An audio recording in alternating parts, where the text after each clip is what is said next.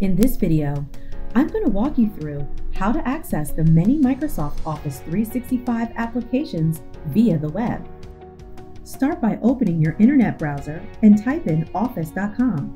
From here, you will need to log in using your Outlook email credentials.